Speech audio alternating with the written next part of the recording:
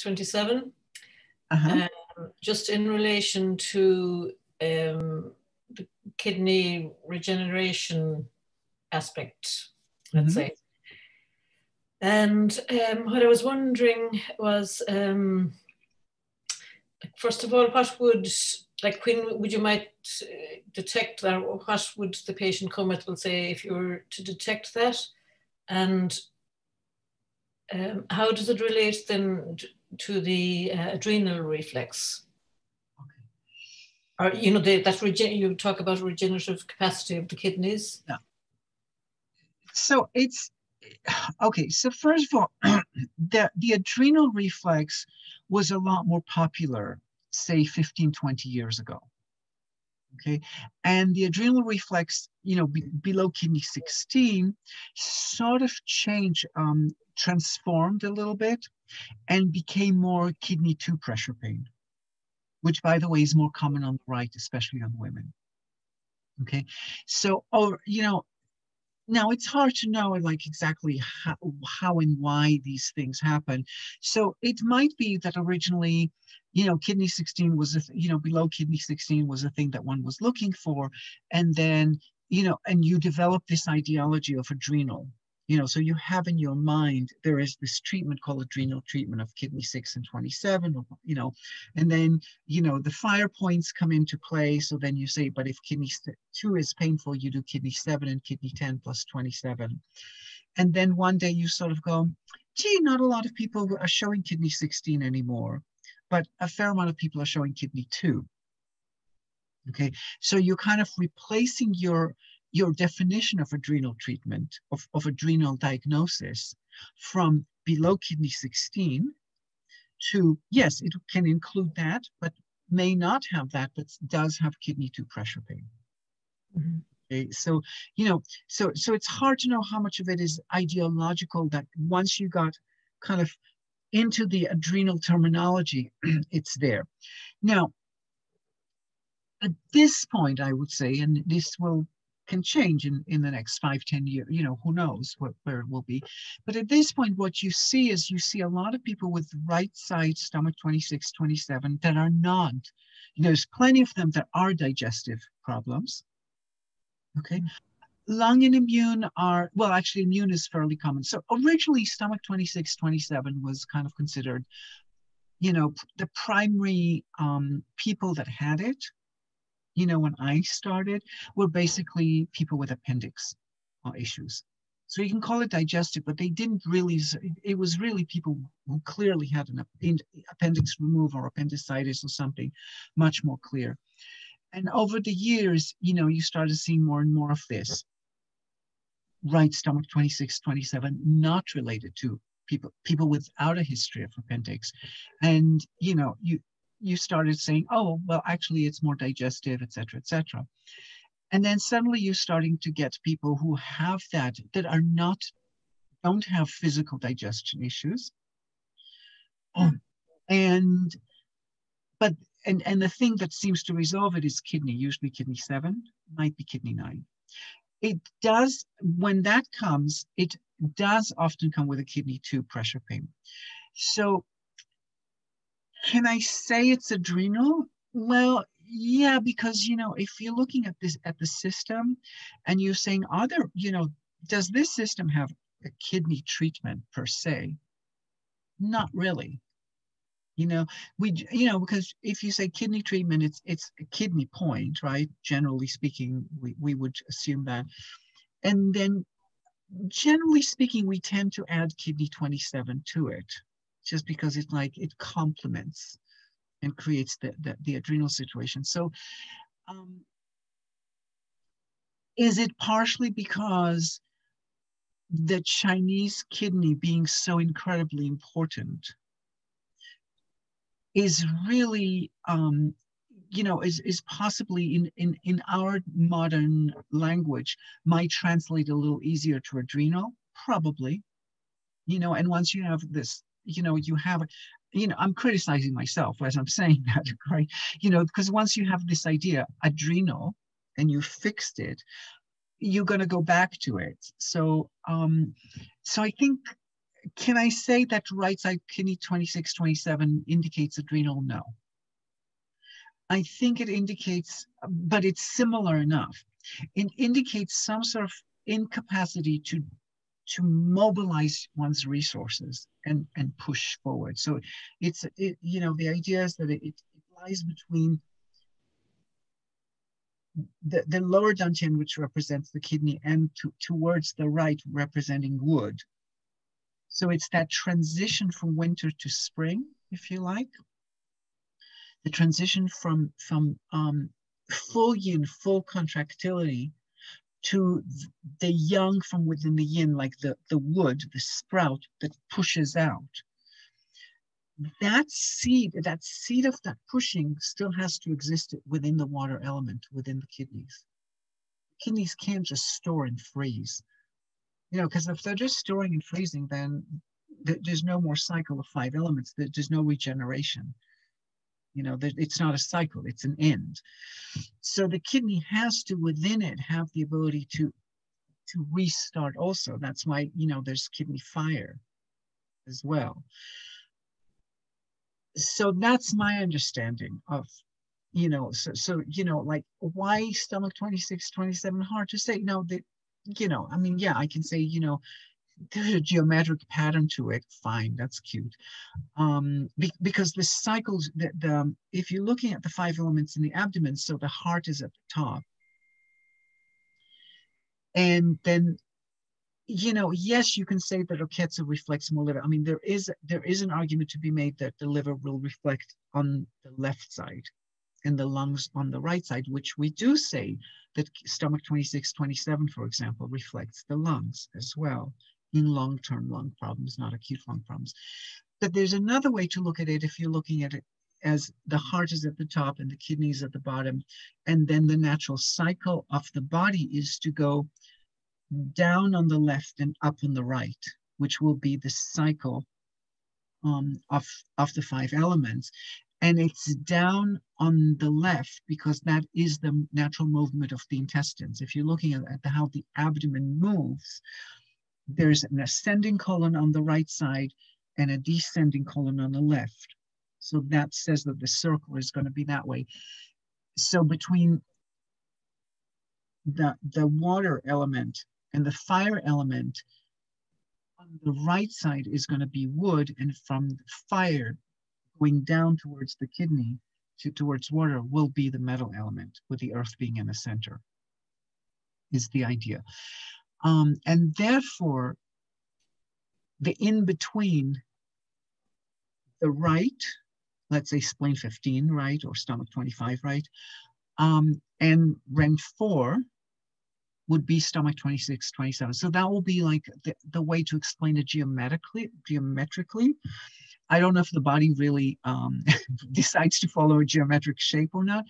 I do think it's related somehow to digestion, because I think, this is to me personally, I think that some of this regeneration has to do, the kidney has to store, okay, it stores the essence. There has to be this understanding when the roots of a plant are going dormant, the plant is going dormant. I don't know if the roots are fully going dormant, because I think the roots are still active. The plant somehow knows that spring is going to come. It doesn't know the date, okay? It doesn't say March 21st or something, but the plant somehow has. We have to have a knowledge or hope that spring is coming, that there will be another cycle. And I think that the reason, so it's about the ability to digest the world. So it is related to, it's about the ability to take in the world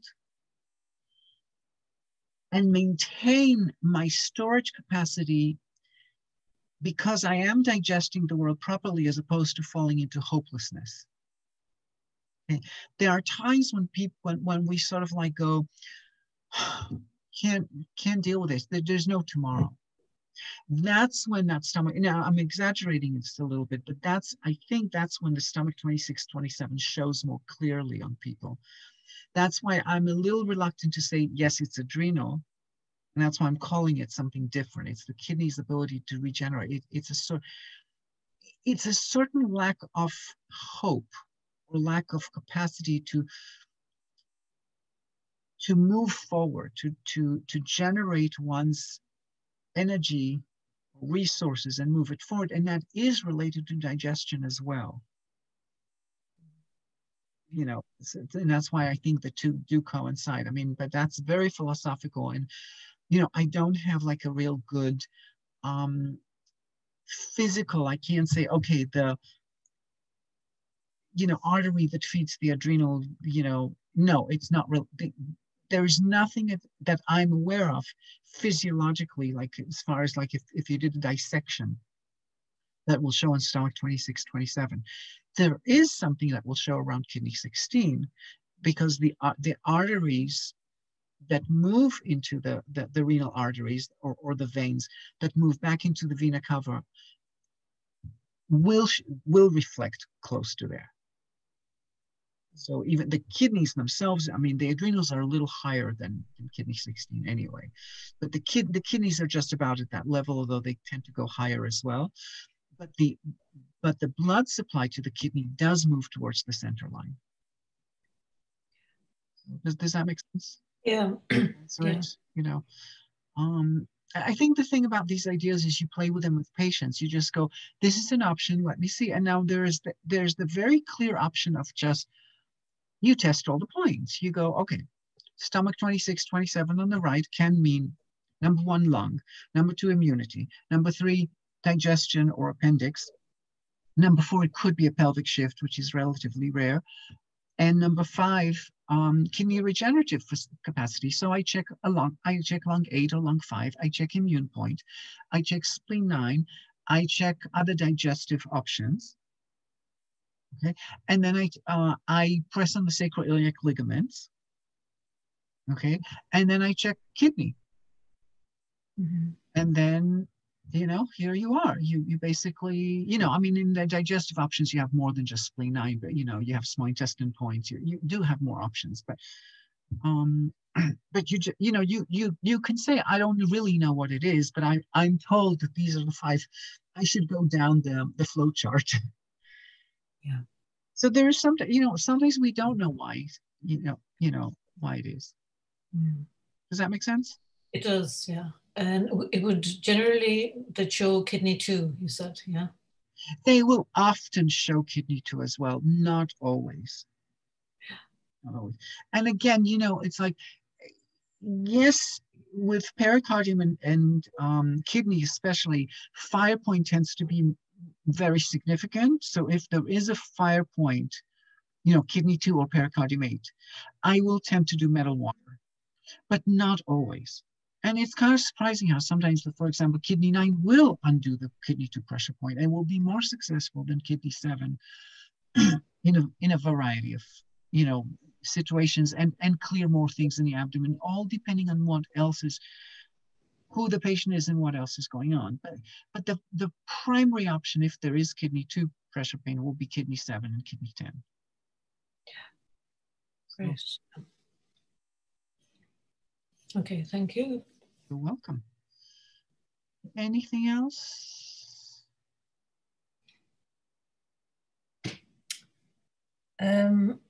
Maybe just a question generally regarding liver, Abby. You know, if somebody doesn't really show any liver reflexes, but they have a lot of, you know, those dark liver spots on the body, would that prompt you to do anything, even if they're not showing any particular reflex?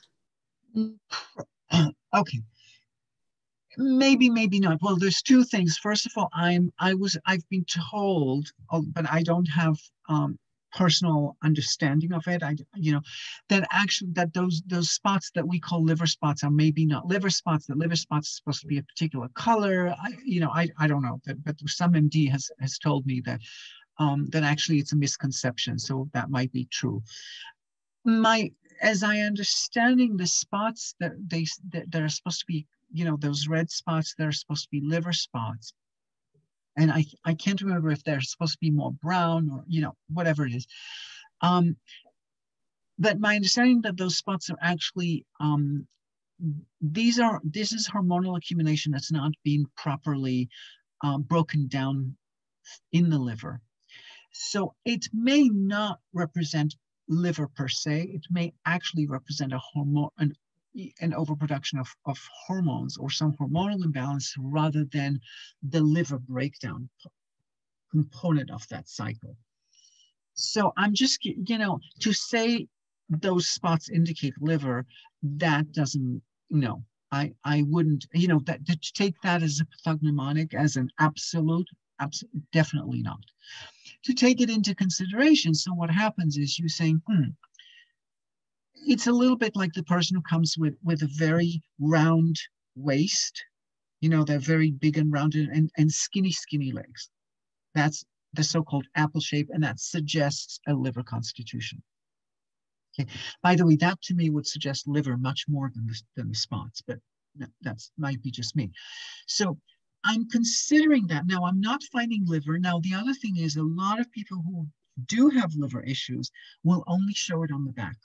It's not uncommon. So, but just because they didn't show right side under the ribs or liver 14 and or C3 on the right side, etc., they didn't show any of the official textbook presentations of liver. But they have, say, the liver spots, or they have the apple-shaped body. I'm starting to look for points to treat. And I'm saying, okay, maybe they are liver in some manner or another.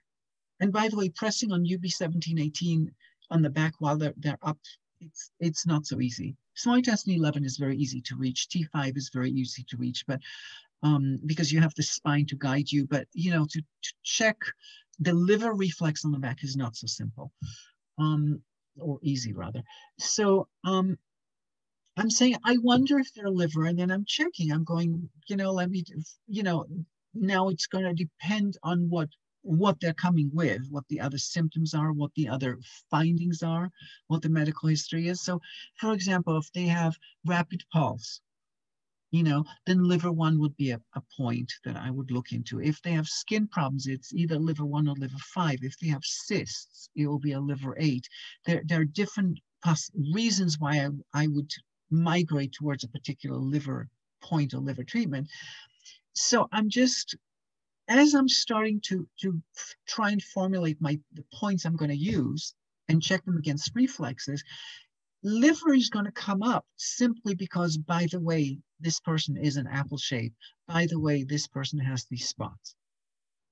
And I will dismiss it if the liver points don't release anything. Then, okay, so they have the spots and they're not liver. It's okay. Or they do have an apple shape, but they're not liver. And sometimes I would have dismissed it on the front. And then when it comes to the back, I'm discovering, oh, by the way, right side stomach, bladder 1718 area shows. Then I'm going, okay. And it happens often enough that someone is going to be, totally blank liver-wise on the front, but they will show it on the back. I don't know why it's like that. Well, I guess it may have to do with the shape of the ribs, because it's all about the liver pushing on the ribs or something. So it might, for whatever reason, affecting something on the paraspinals more clearly. And then, so at that point, I do left UB35 and I needle T7 and T9 area, whatever. And then I remember, okay, next time, remember to check liver options more clearly on the front, even though I'm not confirming them against the liver reflex. I'm confirming them against whatever other reflexes they have. Okay. Does that make sense? It does, yeah. So I wouldn't get caught with any of these things, including, for example, somebody who has pressure pain under the ribs, and you try all your liver treatments and none of them work. And you're going, you have under the ribs on the right side, you don't have anything on the left side, must be liver. Well, actually, no. It could be that they have a tight diaphragm. And that for whatever reason it is, it tends to show more on the right and doesn't show as much on the left. Anything can, I mean, just because we say a reflex is supposed to say this, doesn't mean it really is. Yeah. The next step is to confirm my diagnosis by trying to treat it that way. And of course, and because when I'm confirming my points, trying to confirm my diagnosis, I'm trying to more than just confirm my diagnosis. I'm trying to confirm that those points are effective not just for that reflex, but they're effective for everything else, that there's a cascading effect. So I can actually take the middleman out of this, the middleman being the reflex. Okay, it's not exactly middleman because it's also the announcer in this case. You know, it's announcing to me, use these points. But at some, you know, the example you're saying is I've announced it without the reflex. Go through the same exact process. You just don't have the same middleman. You know, and check it against all your other reflex, everything else you've found. You checking the reflexes simply to make sure this is a point that's affecting the body in real time.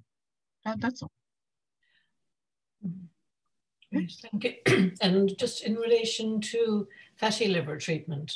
Fatty liver, okay. Fatty liver, apart from the stomach 25, isn't it, and liver 13?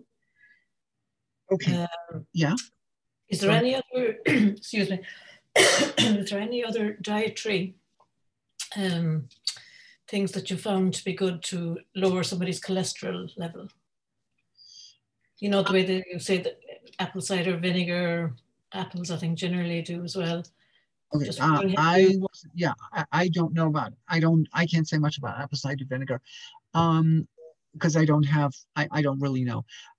So, okay, so hold on one second. So just in terms of points, what you can still use. And again, you know, are we talking about reducing fatty liver or reducing cholesterol dietarily? Cholesterol. Okay. But I was relating it to fatty liver, is that? Yeah, no, they often are. It's fine. Excuse me. Okay, so, okay, so actually, Camille can probably talk much more about the diet part than I can. But I would say, so in terms of points, I would include in the fatty liver treatment, liver 8. Sorry, liver? Liver 8. Liver 8, okay. Okay, so remember, liver 8 is the point that I consider to be the cyst overaccumulation point. I think when things accumulated, that's your liver 8. And liver 8 should have a little, like a bump, like a nodule, like, you know, like an accumulation itself. There should be something there. Fatty liver is an accumulation. It's like the liver itself is a little cystic kind of thing, you know. So it's the same thing. So I would add the liver 8. The other thing is with a person that's very heavy. Oh, the other, okay. Okay, let's go with the person who's very heavy first. The person who's very heavy, right stomach 25 and right liver 13 are not the whole story. Okay, and the reason why is because when somebody's very big, okay, every needle you put in is basically trying to push the connective, the fascia against a massive amount of resistance of the fat. So you basically need more needles. Every needle that you do, you want to shuttle it. So for example, if you're doing spleen 6 on a very large person, you may want to add spleen 10 to sort of move it along. Okay, because the effect of the needle is, you know, it doesn't go very far. So, and you know, if you're doing kidney points, you might add inner yin, which is on the kidney channel, to push the needle. So in order to push stomach 25 and liver 13, you can't push it further along the line towards the liver because liver 13 is just about at the liver. You know, you kind of don't have a lot of options. So you're starting on the left side. Okay, so you're starting the wave before right stomach 25. So you're starting it with left gallbladder 26, left stomach 26, 27, Ren 6, then you do the stomach. So you kind of started like pushing, okay? And then you do the stomach 25, liver 13. So the stomach 25, liver 13 are the essentials. And if the person is not, you know, up to chubby, that's enough. But if they're more than chubby and they're actually obese, that may not, doing the essential part of it is not going to be enough. Okay. And then liver aid is very commonly another one. And then you can also conceivably do something on the scalp. You take the right side, do 20 and go towards the gallbladder channel and find the hole. That's often another big one for them. And then on the back, I would look at UB35. And I would often look for pressure pain on the right, not just right T7, T9 area, but also on right bladder 43 area. It's quite common for most people to have that.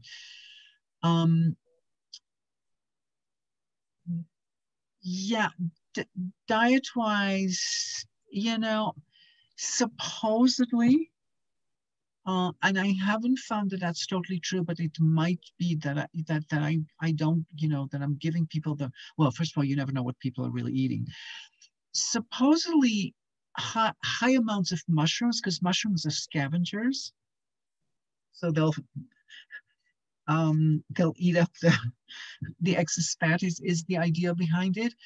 I haven't found, but again, I think that it's very hard for people to eat large amounts of mushrooms, and maybe what they really should be doing is getting mushroom extracts. Yeah. And also I think that for most people, I mean, in a sense, if all mushrooms are quote unquote scavengers, I think that's true, no matter what. And in that sense, garlic is the other big one for cholesterol. In my understanding. But the thing about the mushrooms is that most people, when you tell them mushrooms, will probably go for button mushrooms, like the stuff that most people in the West will have, which I think are, mushrooms are mushrooms, and they will like collect whatever's around them. But I think that, say shiitakes, I mean, there are other mushrooms that tend to be stronger and have stronger immunological effects than the mushrooms that most people use in their cooking, when they make a mushroom omelet or whatever they make. So it might be that there is a misrepresentation of what mushrooms are for people, and it might just be that maybe they really just need to do the mushrooms, medicinally, quote unquote, meaning powdered, not the hallucinogenic ones, but just do it in a more concentrated form than you can get through eating. I'm not sure. Yeah, I think there's some book, isn't there, written about mushrooms? Yeah. I'm sure there's tons of books on mushrooms. But medicinal properties of some, I think, yeah. Yeah, no, yeah, mushrooms are a very popular thing. But yeah, I mean, I would just, I'm sure there's tons of dietary advice for cholesterol, and I'm sure that most of it is stuff that people find hard to follow. Yeah. Because that's just the nature of diets. But, Camille, do you have any nice and easy to implement advice for cholesterol dietary wise? Well, hawthorn berry is very common. Yes. Yeah. That's not exactly a food. It's super, super sour. So that will be, you want it in pills. That'll be a supplement, because hawthorns are really sour beyond my capacity, at least. But that is a yeah. Chinese herb. Yes, it's very sour. It's very astringent. The Chinese usually make it into a very sweet candy that I think is really not as counterproductive. But they have it in pills in every health food store. You can find hawthorn supplements, because it's very popular for heart conditions and for cholesterol. Absolutely. So it's not a problem to get, but it will be a supplement. Yeah. Okay. And then dietarily, I mean, one of the most important things is, you have dietary cholesterol and you have the self-made cholesterol. And one of the things that's so important is to help people to realize that the cholesterol is actually good and functional in the body, that it's the top of the entire hormone chain, that they can't make hormones without it. It helps your cell wall integrity. It helps protect your nerves. um, you know, it has so many important things. And so genetically speaking, there are people who really crave the fat and they really need it. And I've seen this in genetic analysis. Like I had one patient who would actually have a tablespoon of duck fat every day. And she said, I feel so much better when I do that. And so, you know, you see this with people where they crave cream, they crave butter. And so I just very strongly recommend to these people, rather than denying them, is to really help encourage them to have the plant-based fats, to say, look, this is terrible for your heart, to keep on doing this, but your desire for fats is very, very real. So, you know, I just have them generously use olive oil, generously use seeds and some of the lower saturated nuts. But you know, their desire for fats is very, very real. You just want to get them off the meat fat and the dairy fat, the animal fat. And believe it or not, once they have permission to indulge themselves in the good fats, they're oh, well, you know, the brain by volume is 12% fat. So and for some people, again, genetically, they use it differently. So they might need a bit more. But until that desire is indulged in the brain, the person will keep eating and eating and eating. And unfortunately, you know, they're oftentimes in the process of getting fats, they're getting a lot of sugar and other things that they shouldn't have. So once they have permission to indulge, and give themselves fats, you know, like one thing I also encourage is, you know, I'll have them get, you know, a very high quality mayonnaise without a lot of additives, and use that as salad dressings, and say, you know, just enjoy these on your vegetables. And once people get in the habit of having a lot more fiber and vegetables and the good fats, oftentimes, you know, they lose interest in the bacon and the cheese and everything else. The other thing is to, you know, at least in the United States, people think of cheese as a protein, and I point out to them that the cheese is 70% butter fat. And so I let them know that a portion of cheese is just a tiny bit above a portion of butter. And people here don't realize it. They'll sit down and eat, you know, 6 ounces of cheese in a meal. You know, they'll have it as a pizza or a grilled cheese sandwich or something like that. And so I just enlighten them a little bit about portion control, because almost every patient I see that has high cholesterol, the biggest indulgence is the misuse of cheese. Yeah.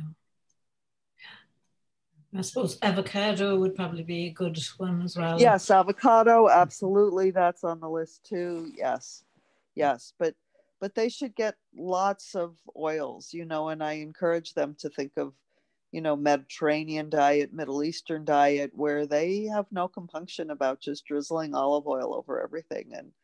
And really, there are some people that genetically need this. And actually, the reason I'm clued into this is I'm one of these people. And I, you know, if I'm properly cooking for myself and you know, not running around busy eating out, and I'm getting the proper amount of oil, I start to lose a tremendous amount of weight. So I've actually never had high cholesterol. In fact, I've had dangerously low cholesterol. I've had like a total cholesterol of as low as 67. So I've spent years having to work to keep my fat level up, and there are people like that. But for me, it does manifest as you know, issues with neurology, with cell wall integrity. I mean, I really see it. And I feel fabulous when I'm being more conscious of my fats. So that's probably one of the biggest things I can say dietetically. And then, there are besides the hawthorn, there are specific Chinese herbs for it. Zhui Mingzi, cassia seed is another one. What else? Those are the ones that are coming to mind. I'm sorry, I'm very sleepy this morning. It's raining and dark and cold. So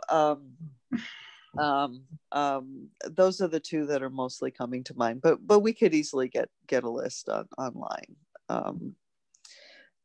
So there are, I mean, at least here, most of the herb companies produce a cholesterol formula, so we could get that pretty readily available. But I find that the diet helps tremendously, because you do want to get them off the sugary fats, the ice cream and everything else. Well, you actually want to get them off sugar as much as possible also, because part of the cholesterol problem is that because it's involved in hormonal cycles, because from cholesterol you make other hormones, but it's not just estrogen, progesterone, testosterone type thing. It's also adrenal hormones, and it's, anything hormonal is going to affect it. So if they're hormonally affected through the pancreas, with sugar, they're going to slow down their ability to metabolize hormones otherwise. It's going to affect everything else. And also, so in the same way, adrenal issues are going to affect them. Because if they're constantly stressed out, then they're constantly producing a demand for cholesterol to be able to, but they're also reducing the capacity of the cholesterol to transform into sex hormones. So it's kind of, you want to look at a larger picture in terms of, there is definitely diet in terms of sugar, but there's also, in terms of what are their adrenals doing, for example. So it's not just what they're eating. It's also like, what are they doing lifestyle wise? And of course, for different people, different things are going to make a difference. For some people, it really is dietary. If they're eating, bacon cheeseburgers all day and that's all they're eating, it's, it's not going to be very helpful for their cholesterol. But there are people who eat no fat at all and have high cholesterol, for example. And there are people, for example, all they have to do is, I had a patient who, all she had to do was take, because she was exercising like hell. She was one of those people who like do serious weightlifting and swimming and stuff. I mean, she was like, I don't know if she was quite an Olympic style situation. And she had high cholesterol, and the doctors wanted to, she had really high cholesterol, and, she was in her 30s. And they wanted her to take statins, and she said, no way. She went vegan, and that reduced it to some extent, but not enough for the doctors to be impressed, so to speak. And then the next stage was, I suggested to her to take flax seeds. And she did.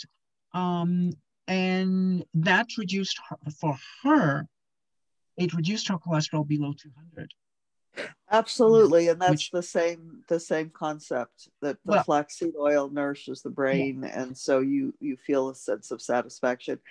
And so I often will have people do vegetable smoothies, not juices, because I like the fiber, but vegetable smoothies, and then I put have them put a tablespoon or two of flax oil into it, and that's tremendously helpful on many levels for hormone building and all kinds of things. So it's interesting with the flax seeds, it's a story for her particular thing, because I didn't know that at the time. This is like 20 years ago. She was taking the flax seeds as are, because I said to her, why buy the oil? You have to put it in the freezer and it's only good for 3 weeks and blah, blah, blah, blah. You can go to Rainbow and, it's like less than $1 a pound for flax seeds. And So and the thing is, and I think I probably did tell her to put in a coffee grinder and grind it, but she didn't. And yet her cholesterol went down. So years later, some naturopath said to me, it wasn't really the flax seeds it wasn't really so much the flax seeds, because she probably wasn't getting the flaxseed oil. It wasn't, because she wasn't able to digest it because they weren't broken down. It was probably that the seeds were acting like very strong fiber. So it's kind of interesting that you can have it from both aspects. And again, just to say, the theory is, the official side of flax seeds is you're supposed to either grind them or, like Camille says, get the oil. But, the oil is like a hell of a lot more expensive. Yeah. And that's why I suggest to people, just do the seeds. But it's interesting that here is someone who did it, quote unquote, did it the wrong way. And it just went through a different route. And I don't know, there was nothing that I could tell at the time that was wrong with her digestive system. It wasn't like she was constipated or something, but the flax seeds are the thing that clearly made a huge mark, and got the doctors, the MDs, off her case. Really? Yeah. Because she was on a sports team at Stanford, so it was important. It wasn't like she was going to a doctor on her own. That there was a monitoring phenomenon there, and almost like a force. That they had an imposition capacity. She was like a little bit of a property in a sense. So all I can say is that flax seeds seem to work whether they're ground or whether they're not ground, and whether it's because of fiber or whether it's because of hormonal effects or both, I'll never know with this particular person. I think that each person's route, metabolic route, is somewhat different. Yeah. So it's worth, but yeah, and for some people, fiber is like super, it's really important. So yeah, I grind flax seeds for brown bread. Mm-hmm. They say it's equivalent to like an egg replacer in breads. If you soak it in water, yes.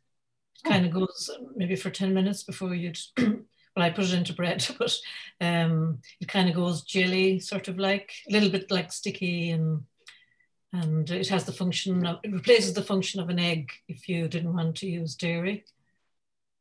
Oh, okay. I've never made bread with egg unless it's like more a cake bread. Yeah. But bread, I just make with, well, I haven't made bread in years now, but I just do it with flour and water and yeast. But yeah, like for banana bread or something, I guess. Well, we eat a lot of kind of like a brown soda bread in Ireland. It's kind of like traditional bread. Oh, I love Irish soda bread. So that would be, that's what I generally put it into. Just grind it like a tablespoon or so and add the water. So now you can tell your patients to just make Irish soda bread without the egg, but with the egg with the flaxseed replacer. That's very cool. Yeah. Yeah, and that's the other thing, is that people with cholesterol often do this whole business about eating egg whites and not egg yellows and stuff. And I'm pretty convinced that doesn't do anything. I don't know because there's lecithin in the egg yolk, and it really has more to do with how the eggs are raised. Because free range eggs that get where the hens get lots of exercise, the ratio of lecithin to cholesterol is much better than the factory farmed ones where they sit in tiny cages and never move in their entire lives.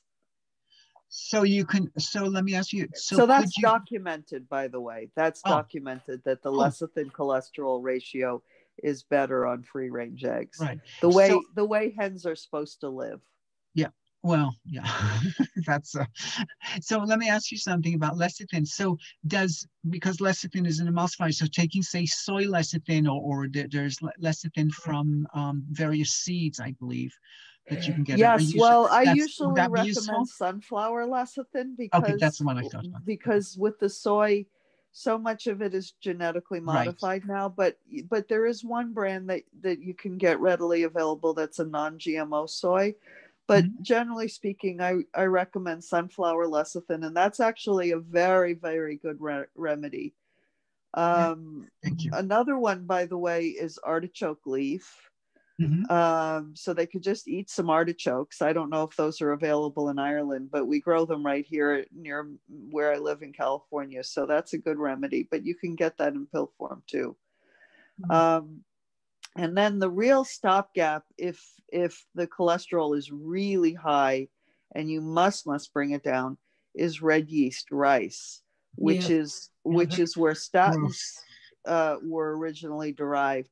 But it's so strong that it's so similar to a statin that you do have to prescribe CoQ10 at the same time, because one of the fallacies about statins and cholesterol is that in reality the statins take away CoQ10, so statins actually harm the heart more than they help. I will say that the red yeast rice is pretty disgusting to eat. Oh, well, you could get it in capsule form. In fact, we could even get it in capsule form together with the CoQ10. They automatically get the replenishment of the CoQ10 when they're taking the red yeast rice, and that's the one I carry in my clinic. The only fat you have to worry about is the gelatin of the capsule. Yeah, I mean, and then the other thing is to look at the root cause of why their body is engaging cholesterol so much, either why they're craving it or why their body is making so much of it, and treat that, because maybe you do want to do acupuncture for the hormones, or maybe you do want to treat their neurology or that sort of thing. Yeah, this particular person I'm thinking about, she is quite athletic. She does a lot of, she keeps really fit. Yes. But I think she consumes a lot of carbs. Well, that may be because her brain is unsatisfied. And if she ate more of the good fats, she might crave less of the carbs. I mean, I don't know. Maybe she's burning the carbs, and maybe her carb, maybe part of it is she just needs to shift from simple sugars more to complex carbs. Maybe she needs to eat lower glycemic index carbs. That could be a possible shift, but maybe her body is needing it. But it also if she's very athletic and she's of menstruating age, she may not have enough cholesterol in her diet to have proper hormones. I don't know. Is she? Maybe she's amenorrheic.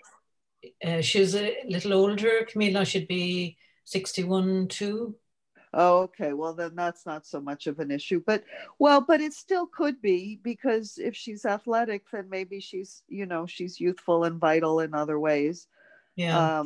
I'd like to hope that I'm that way in 2 years when I get there, but, so her hormones may still be an issue. Yeah.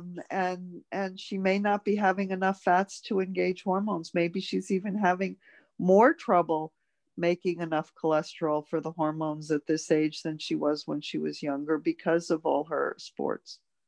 Yeah. So that's something to look at. And, even just a handful of almonds a day might, and as you said, some avocados, that, and switching her to more complex carbs, that might be all the dietary change she needs. Yeah. And when you say complex carbs, Camille, what do you include in that, for instance? Well, I mean more like whole grains, yams, potatoes, those kinds of things, instead of instead of sweets, instead of cakes and things like that. Having whole fruit instead of juices or dried fruit. Again, it's about how quickly your body metabolizes it. Yeah. And if she's super athletic, she may be relying on quick carbs like juices more than she should. Yeah. That's actually quite likely. Yeah. She doesn't consume a lot of sweet stuff as like cake and stuff. I think Okay. it's more the breads and, the pasta type things. Yeah. So the problem Well, is that, sorry, go ahead, Camille. go ahead. So what happens for people who are athletic is that they do get used to eating things like, so, for some people, pasta and breads, and the whole grain and blah, blah, blah, they're still, so they're not a high glycemic factor, but, because they have more fiber in them, but they're still creating this sort of, they are creating a rush that also because a person who's athletic can eat a lot of grains or sugar and sort of go for a run or whatever, and they sort of burned it off. And certainly they're, but what they did during that time is they did affect their hormonal metabolism, because they didn't get exactly a sugar high. And they're going through the process a lot faster because they're burning it off. So it appears like it's a lot faster, but their hormonal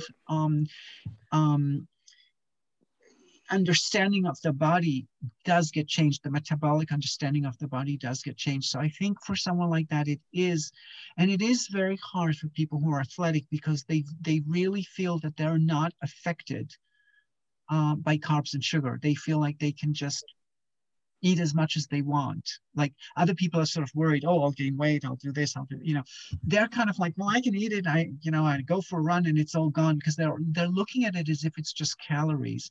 The problem is it's not just calories. It's also, it dictates the way the body perceives everything else that you're eating. So I think switching, and again, not everybody's going to work for it. For example, I've tried doing the high fat diets. Drives me crazy. I feel greasy and oily. It just doesn't work for me. I can tolerate avocados, for example. But coconut oil is just like, I can't, there's only so much I can handle.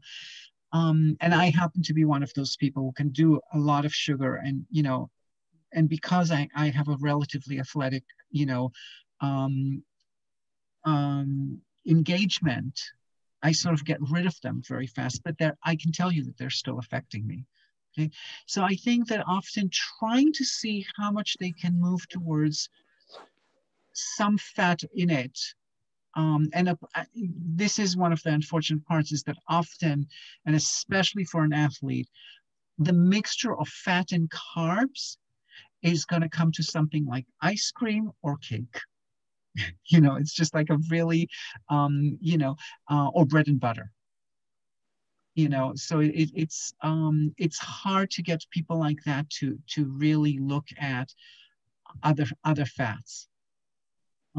Just because when you've developed, and I can speak from my own experience, you've developed the experience of this capacity of just get rid of it.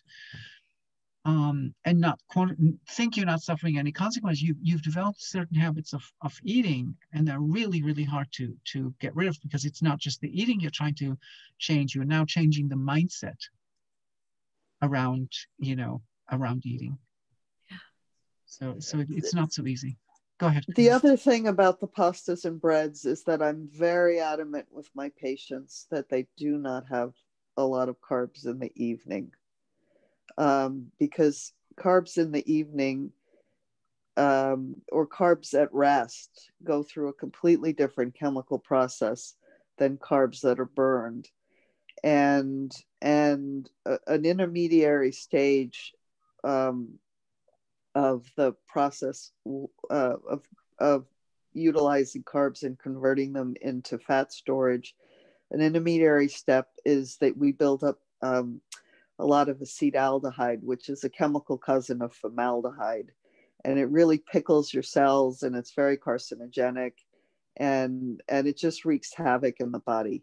So I'm very insistent that my patients, if they have any meal late at night, that they either walk afterwards or they have a meal that is almost entirely without carbohydrate, that they can have a little bit of protein and lots of veggies and a little bit of fat, and that's the evening meal.